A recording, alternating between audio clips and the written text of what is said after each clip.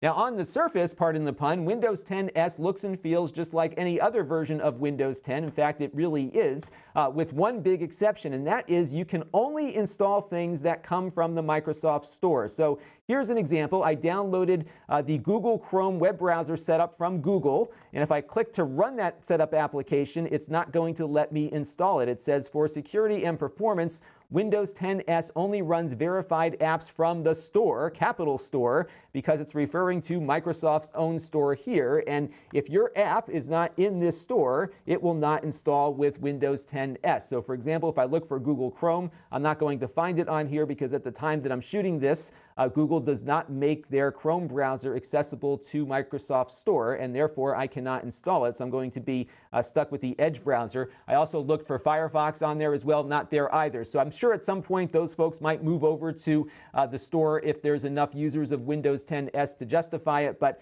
at this point your favorite apps may not be accessible on your device. Likewise, if you have things on a USB stick, for example, so let me just close this window out for a second here, and if I go over to, for example, just an application that I can run usually direct from a USB stick, I'm going to get the same message here. It says, for security and performance, this mode of Windows only runs verified apps from the store. Now, it does give you the option, though, if you want to override this, but it's going to potentially cost you some extra money. So in order to basically install or run whatever you want, you do have to upgrade to Windows 10 Pro. And for 2017, that upgrade is free for Windows 10 S users. However, after 2017, it's going to cost $50 to make that upgrade. So right now, I can click free here in the store, and after I do that, Windows will become magically unlocked, and then I can install other software on here. So that is really the big difference here between Windows 10 S and other versions of Windows. If your favorite app isn't in the store, it's not accessible unless you upgrade to Pro. For the rest of the year, it's not such a big deal. It's free to do so, but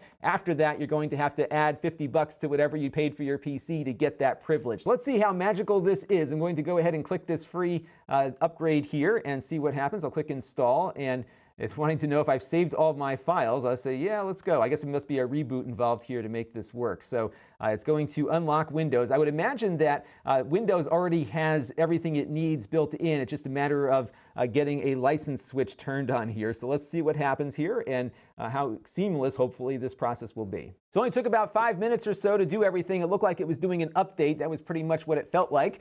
So now that we're done here, let's log back into our computer and see if we now have a full version of Windows accessible to us here. So there we go. It says success. We have switched your PC to Windows 10 Pro. This is permanent, by the way, and it's locked to the PC that does it. So if you want to go back to Windows 10 S, you're out of luck. I'm guessing maybe you could reinstall it or something. I don't think you can get at the moment Windows 10 S on its own.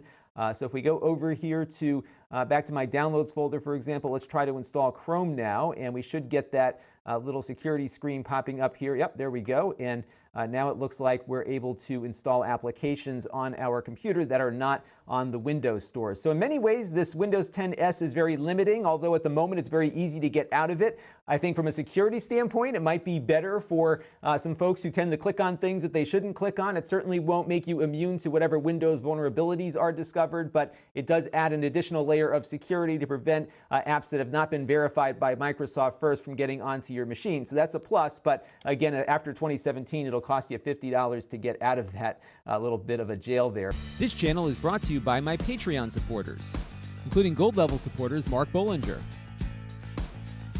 and Cody Falk. If you want to help the channel, you can by contributing as little as $1 a month.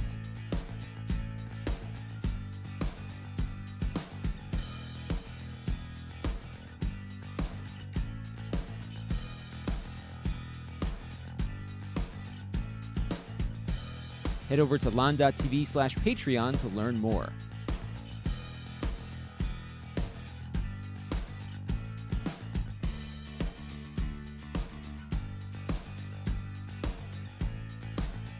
And don't forget to subscribe. Visit Lon.TV/S.